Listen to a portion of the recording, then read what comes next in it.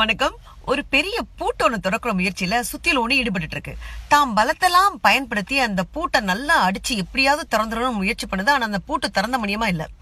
இதை வேடிக்கை பார்த்துட்டு இந்த சாவி ஒண்ணு அந்த சுத்தியல் கிட்ட வந்து சொல்லுது, டேய் இவ்வளவு நேரம் அந்த பூட்டை இவ்வளவு கஷ்டப்படுத்துறியே, பாவம் அந்த பூட்டு, எனக்கு ஒரே ஒரு வாய்ப்பு கொடு, நான் அந்த பூட்டை திறந்து காமிக்கிறேன்னு சொல்லுது.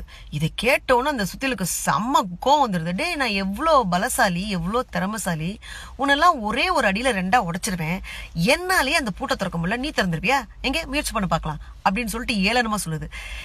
அடுத்த நொடியில அந்த சாவி வந்து அந்த பூட்டை திறந்துருது.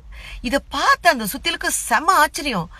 எப்படி உன்னால முடிஞ்சது, என்னாலே முடியல, இவ்வளவு பலசாலியா இருக்கேன், உன்னால எப்படி முடிஞ்சது அப்படின்னு கேட்டுதான். அதுக்கு அந்த சாவி வந்து ரொம்ப சாதாரணமா ஒரு பதில் சொல்லிச்சான்.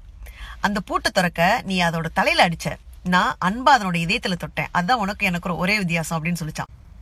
அன்பால இரும்பா இருக்கிற அந்த பூட்டையே திறக்க முடிஞ்சதே, கரும்பா இனிக்கிற மனித மனத்தை தொட முடியாதா?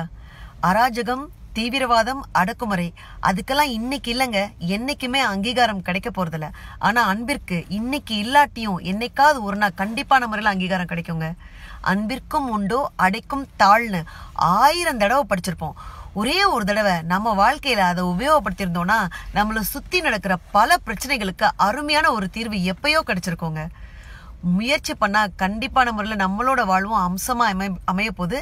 அன்பா இருப்போம், நட்பா இருப்போம், நன்றாய் வாழ்வோம். வணக்கம்.